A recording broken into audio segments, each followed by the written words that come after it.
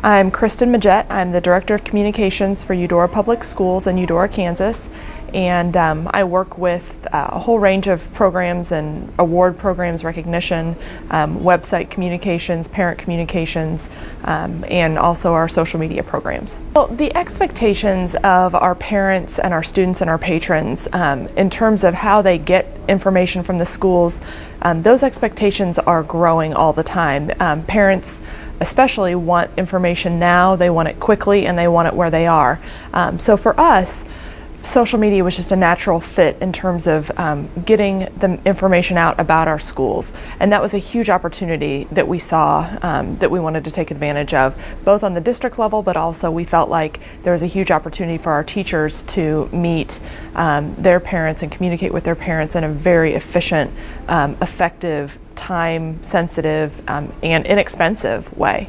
In the world where we live, our students, particularly as they get older into middle school and high school, and our students' parents, the world where they live is dominated by, all sorts of online learning, online socialization, whether that's YouTube, Facebook, Twitter, any variety of websites and social sharing sites.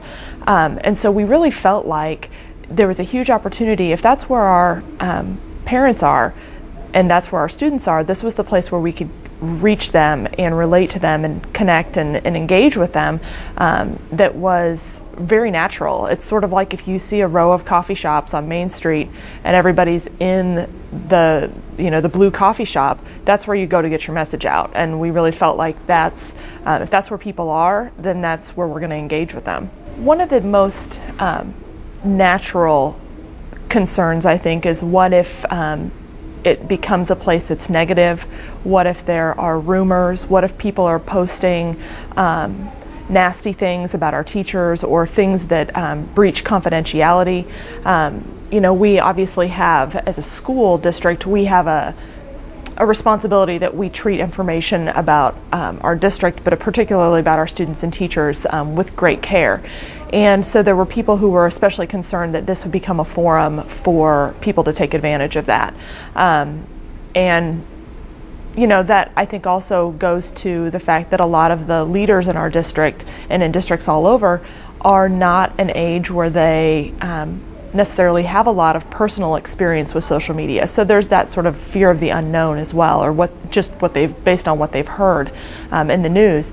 And for us, we really felt like as we outlined our procedures and our plans and our policies, that was a risk that was worth taking, because we really felt like we could mitigate that risk through monitoring, through training, and through building a community that is based on expectations that we all share.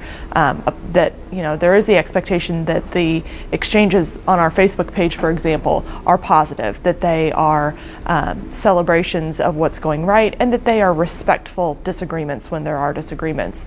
So setting up that community, and we've been rewarded very much by taking that risk. It really has.